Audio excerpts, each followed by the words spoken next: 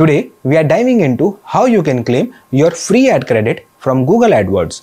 Let's get started. First thing first, head over to Google and search for AdWords. In the search result, you'll notice a sponsored ad. That's a Google ad. But we are interested in the organic link below it. Click on that organic result. Scroll down until you see the section that says choose a sign-up offer to jumpstart your first campaign. Here you'll see the option to claim different offers. We are going for the maximum ad credit, so select 60,000 and click on claim now. You'll be prompted to sign in with your Google account. If you're already logged in, that's great. If not, go ahead and sign it or create a new business account. Next, it's time to create your campaign.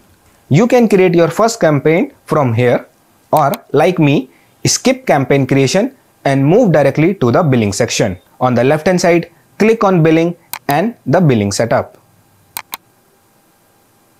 Create your payment profile. Under profile type, select if you are creating the ad account for your company or as an individual. For me, it's for a company, so I'll keep it as organization. Fill in your details, then click on create. Once your payment profile is created, add your payment method. I have opted for manual payment method. Next, add some amount to your account and click on I agree.